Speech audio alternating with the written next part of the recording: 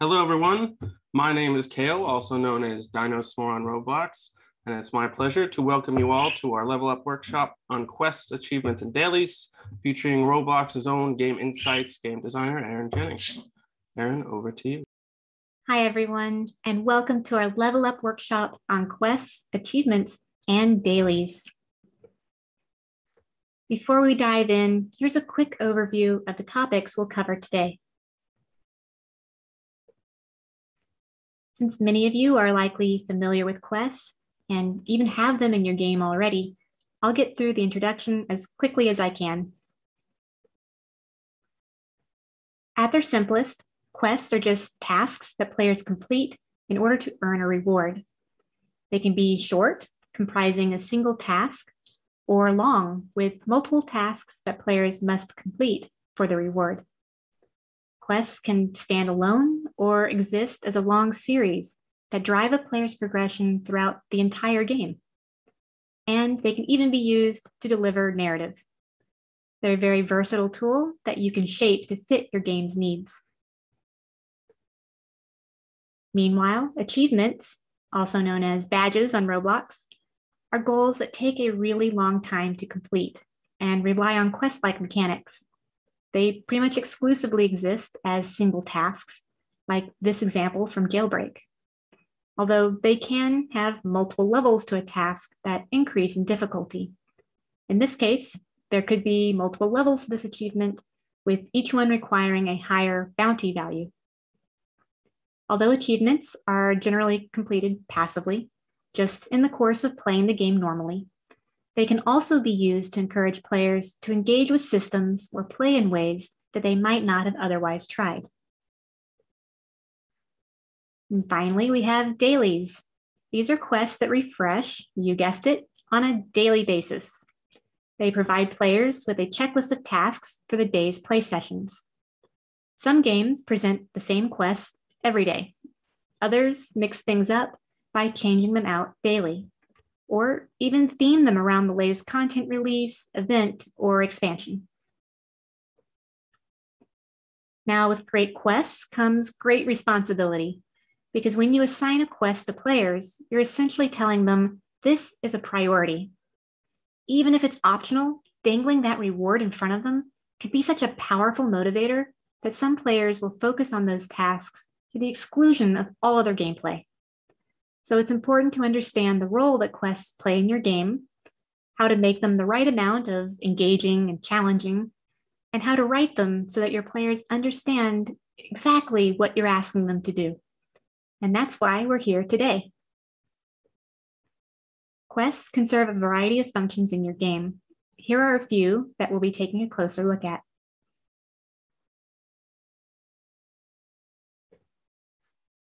Retention refers to the percentage of players who return to a game day over day. There are a few metrics used to track retention, including day one, or D1, the number of players who play the game the first time one day and return to play again the next. Similarly, D7 and D30 track how many players return 1 week and 1 month after their first day of play. Long-term retention, D30 and beyond, indicates whether a game has a healthy amount of interesting systems, deep progression, and compelling content to keep players engaged. Quests are one system that you can use to provide players with ongoing goals and rewards to keep them engaged and retaining. Players who are highly engaged, who are invested and actively participating in the various systems in the game, are more likely to retain. And that's important because the players who stick around are the ones who will introduce their friends to the game, will make the game world feel alive and populated, and provide competition for other players. And they might even spend money in the game at some point. You can track their engagement through metrics like session length and number of sessions in a day. Clearly, if a player is having fun, they're going to try to spend more time in the game. But engagement can also be tracked on a system-by-system basis. For example, this heat map was used by the Jailbreak team to gauge the density of players at various locations on their map. As you can see, they're primarily concentrated in areas with popular gameplay. Quest completion rates can also be indicative of engagement with the systems that are tied to the quest tasks. If players enjoy doing robberies and understand how to do them, they're more likely to complete robbery-related quests. So quests can indicate whether there are issues with confusion or even just boring gameplay affecting retention. An important part of engagement is progression, where a player experiences improvement over time through practice and investment. Quests can act as a progression system by providing mid and long-term goals for players to strive toward, opportunities to practice skills, and rewards like XP, currency, and skill points to upgrade their character. So in that way, each quest provides incremental progress in the player's larger journey. By the time that players finish the quests, they should be ready to face the next challenge. In MMOs, this is where the player has completed all of the quests in the zone on map and then moves on to the next zone for more quests and more challenging gameplay. Of course, players can't be engaged in every system in your game if they don't know that they exist. Quests can help surface the different features of your game, making players aware of them and encouraging them to try out new things in exchange for a reward. This Master Criminal badge from Jailbreak surfaces 5 different robbery locations. Newer players might not know that all of these options exist in the game and discover them while browsing the available achievements. But it's not just about new players. It can also be useful for returning players to be reminded of everything that they can do in the game if it's been a while since they played. Or if you introduce new systems into your game and add quests to help surface them. Quests can also introduce variety into players' sessions by providing them with an assortment of tasks and goals to accomplish, drawing from different systems in the game, like these daily quests from the Wild West, which hit all of the game's major systems. If they're adequately rewarded, players will deviate from their habitual gameplay and try something new. And that's important because it means that all of your game systems are getting engagement. And players who might otherwise get bored doing the same thing every session are encouraged to mix things up and do something a little different. When it comes to onboarding, players retain instructions better when they have performed the action, not just read about it. And quests are an excellent tool for getting players to do things because they provide context along with the instruction and then reinforce the accomplishment with a reward. They're also a great tool for you to see how well your players understand what they need to do. If you have analytics set up, you can track progress through the quest line and identify points where players drop off. Those might indicate a bug, or they could be a sign that players are confused and your tutorial needs more work.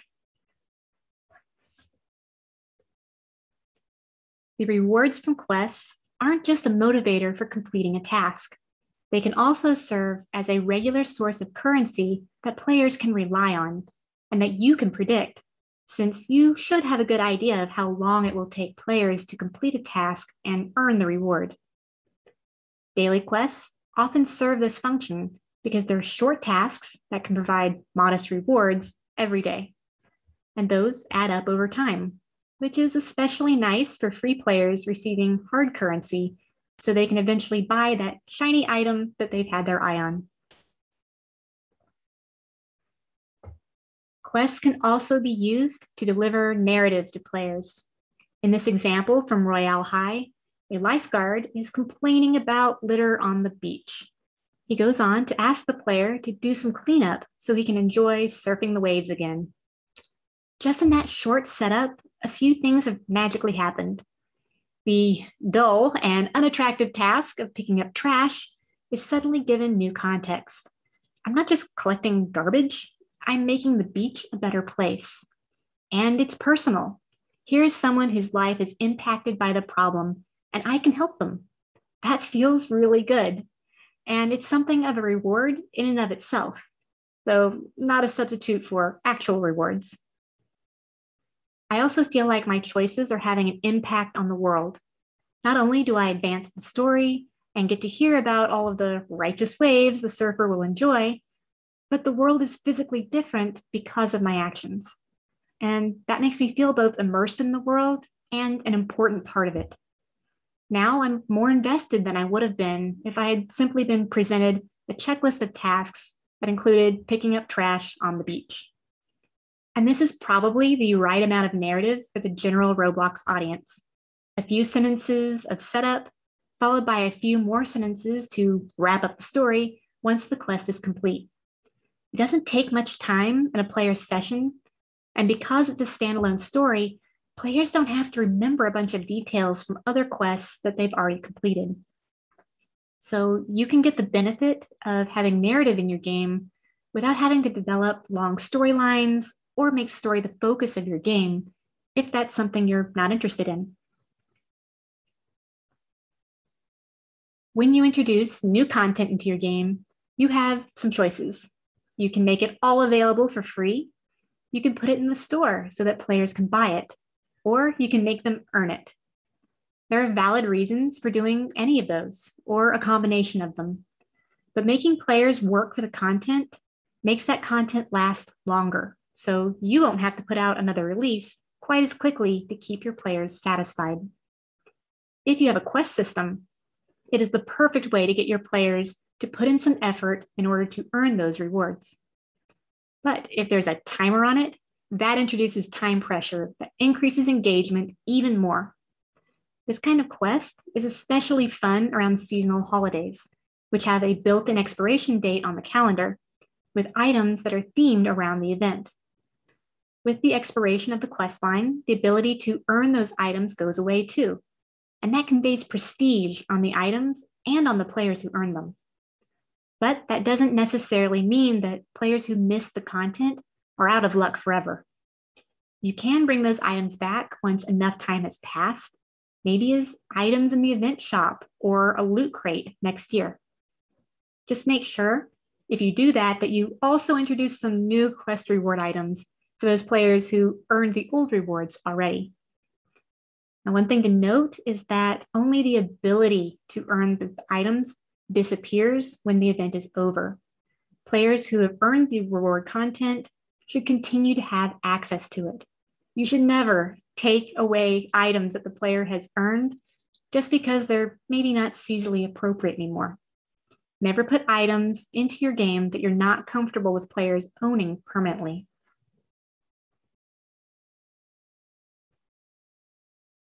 Lastly, I want to quickly touch on the special Roblox events that many games participate in.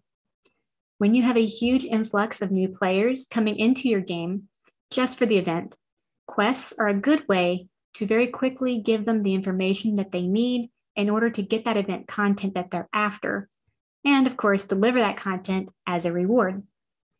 This example from the Creatures of Sonaria 21 Pilots quest tells players what they need to do. They're hunting for runes hidden throughout the world, and how to do it. They need to use the sniff ability that's activated with the H key. It also tracks their progress and shows them the reward that they'll earn. All of the information that new players need is in one place, making it more likely that they will be successful and enjoy the event, and maybe even return to the game even after the event is over. So that was an overview of some of the utility that quests can bring to your game. But what type of quest is best suited for each application? This reference chart breaks down each of the topics that we just flew through and indicates which are the most appropriate quest types to fulfill those specific needs in your game. As always, you will be able to download this deck from the presentation on the dev forum once the video is live on YouTube, including this handy chart. And with that, we are ready for our first Q&A. First question, can you have too many quests? Is it better to always have quests for players to complete or to occasionally give them space to do what they want? Absolutely. Excellent question. That's something that we'll be talking a lot about later, but just as kind of a preview, yes, there is such a thing as too many quests. Players can get overwhelmed and burned out trying to keep up. So pacing is super important. Second anonymous question. When it comes to engagement, is it typical to review longer term engagements, such as over 6 months, a year, etc.?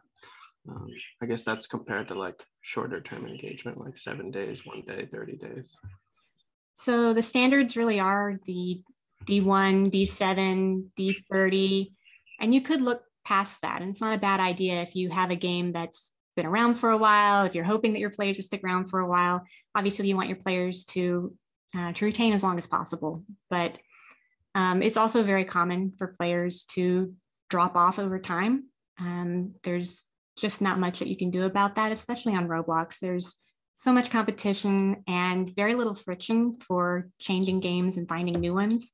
So, anything past your D30, maybe 6 months, you're going to see a pretty steep decline, no matter how well you retain your players. And that's why it's really important to pay close attention to your shorter term retention, your D1, your D7, because those are new players coming into your game, and you want to make sure that they stick around so that you have that larger player base. Your funnel is as wide as possible going into those longer terms where you're going to see more drop off. Can you talk generally about the ethics about concepts like time-limited rewards? I guess rewards that are only available for a short period of time. Sure. So, yeah, that's an interesting question. It is highly motivating for players to be given a short period of time to earn something. But especially going back to the pacing question, you don't want to burn those players out. You don't want to be abusive. So you need to tune your difficulty appropriately for the amount of time that you're giving them. We will talk later about some examples about why it's so important to make sure that those time frames and the difficulty of the quests are reasonable. It's not ethical to burn out your players, to expect them to spend money perhaps in order to complete the quests.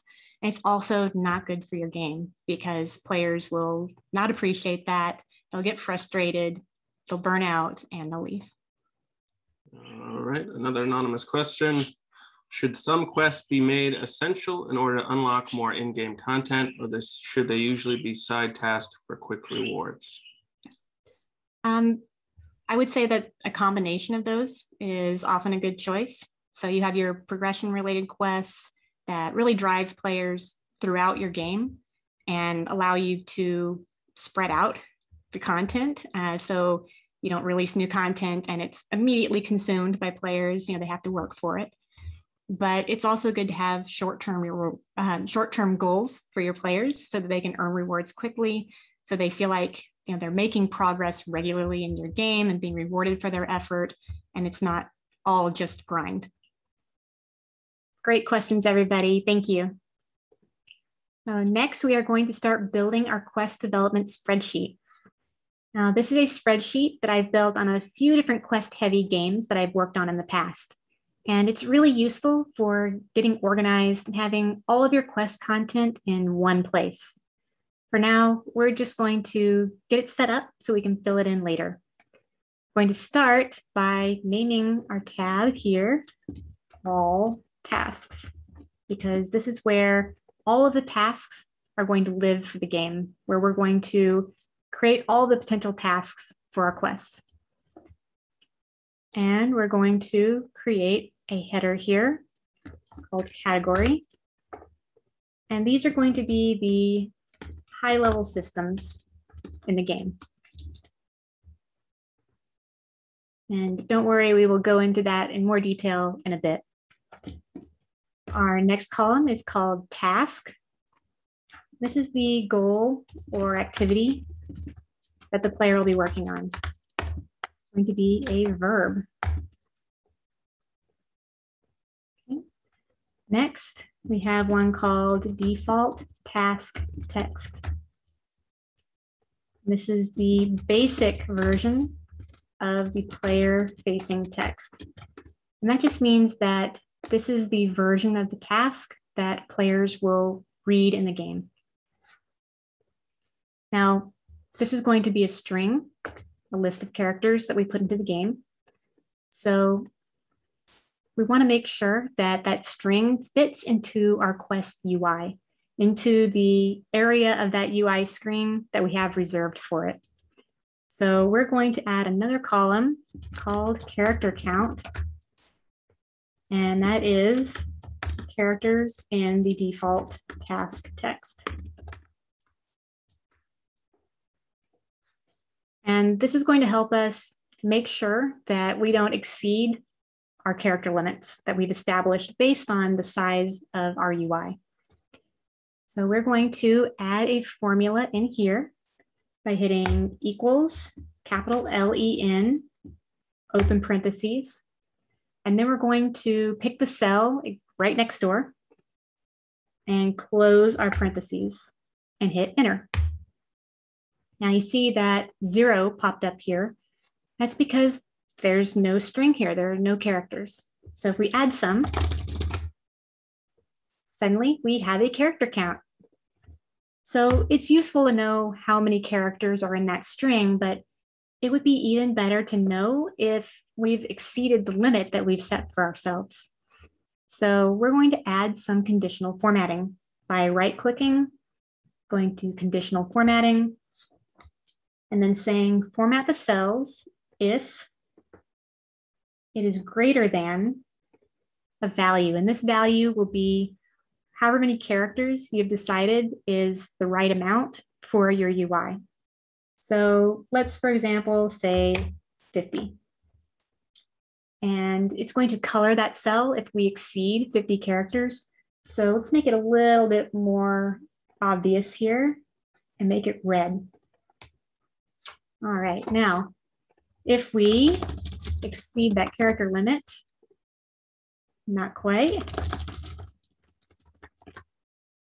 There we go. Then it turns red, which is a nice red flag for us to let us know that we need to shorten our sentence here.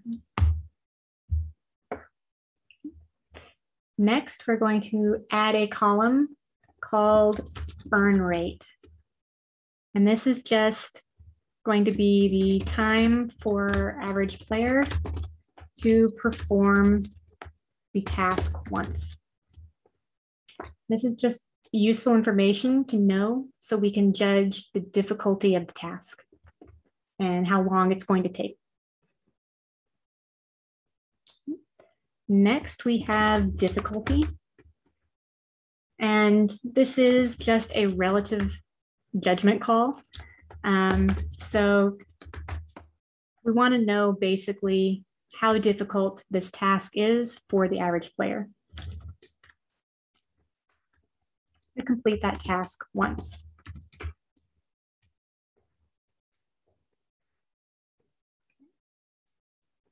Now we are also going to do some fun things here. So we're going to add data validation. So right click, go to data validation, choose list of items. And this is going to allow us to create a drop-down menu. So we're going to say easy, comma, medium, comma, hard, comma, and extreme. And we are going to save that. So now if we decide based on earn rate and other factors that this is a very difficult quest, that's useful information to have when we're browsing through this list and picking out tasks to build out our quest lines. But just being able to pick easy, medium, hard isn't as useful as it could be. It would be even better if we set up some conditional formatting again. So let's go to right click, conditional formatting. And we're going to say format cells if text contains easy.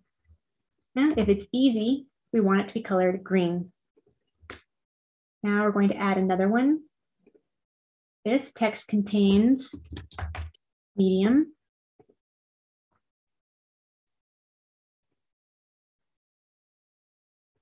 okay, and we'll add a couple more. If text contains hard, let's make that one red.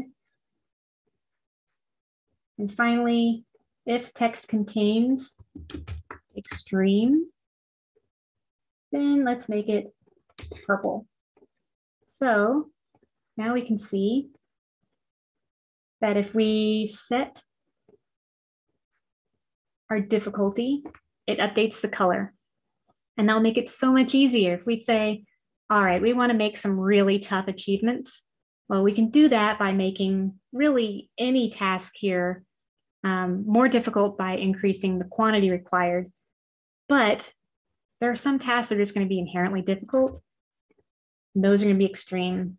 So if we want to pick out some really gnarly ones, then we just have to find the purple ones in the list, grab those, and move them over into our achievement spreadsheet. All right.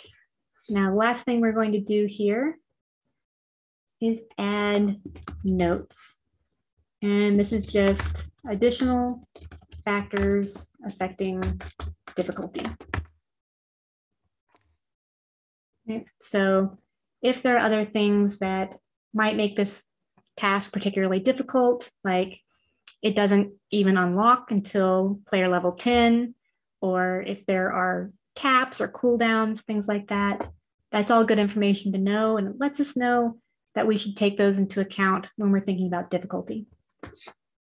Now, let's make this just a little bit nicer and cleaner for anybody else who happens to be using our spreadsheet, maybe our system designer who's doing our difficulty balance, for example. And go down here, and also maybe make this just a little bit different there. So now it's easy to separate the actual tasks from our different headers. All right, last thing I'm going to do is come down here and right click, change color to red.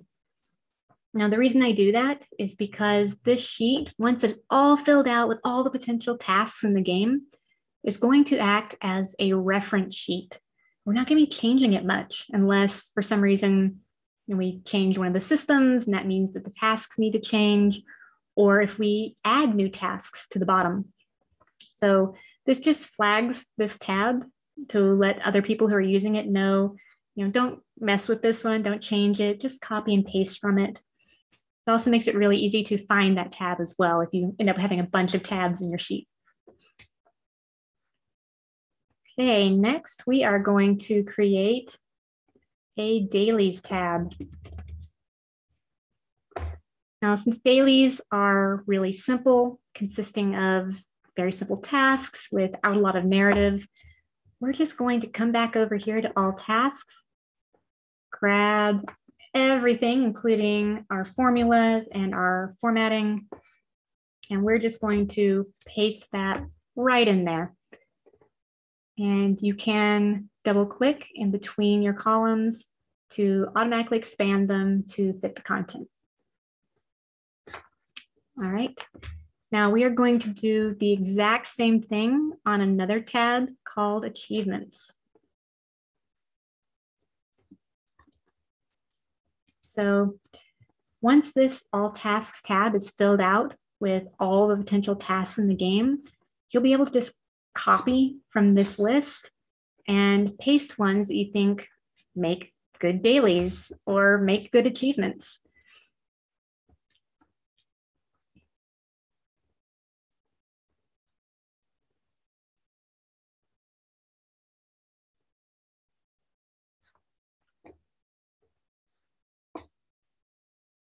So the only real difference between the dailies and the achievements tab is going to be the difficulty of the tasks that you put into them. Dailies, obviously, you want players to be able to complete them in a single day, hopefully in a single session, whereas the achievements, you probably want them to last a lot longer for the most part. Okay, we are going to create our final tab called Quests. Now, this one is going to be more complicated. This is where we will take our basic task text and add some narrative to it. So we're going to have some new columns in this one, starting with quest title. Now this is the name of the quest. and it is optional. You don't have to have titles for your quests, but if you want to, it's there. Now, since this is a new string in the game, it will take up place in our UI.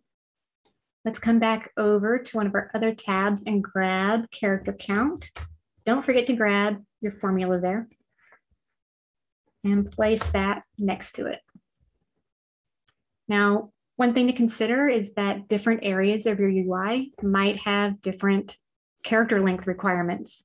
So you can always right click here and go to your conditional formatting, click on it, and change that value of 50 to 30 to 60 to whatever fits best in your UI.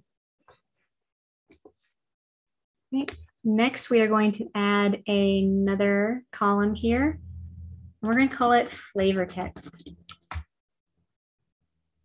Now, this is just narrative or context for the quest. And it's also optional. Now, because we just added a new string, we are again going to grab our character count, paste that right there. Now, our next one is going to be called trigger. And this is going to be the thing that causes the quest to appear for the player. So the event that activates the quest, whether that's the player leveling up or tapping on a quest giving NPC, or maybe an event that starts running in your game. And it's really useful to know that information in the context of your quest content, because it also helps to determine how difficult it is. And it's also really valuable for going back and QAing your quest line to make sure that it's behaving exactly as you intend it to. Okay, next, we're going to go back to our other tab and grab our default task text. Because when we start populating this tab with tasks, we're just going to copy and paste our task text from our other all tasks tab. And then we're going to come over here and we are going to say, this is our actual task text. This is going to be the more interesting version of the basic text. We're going to make it more fun. So we're going to say now with improved flavor. Now, of course, because we just added a new string onto our UI, we are going to grab our character count again.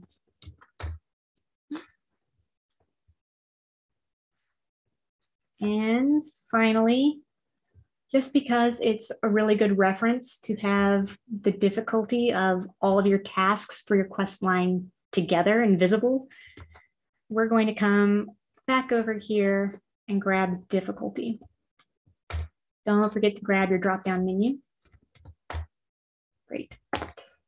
So this just means that if we're making a 10-part quest line, we can very quickly see, based on the tasks that we've chosen, how difficult they are, maybe reorder them based on that, without having to go all the way back to our all tasks tab and find those tasks, which could be scattered all over the sheet.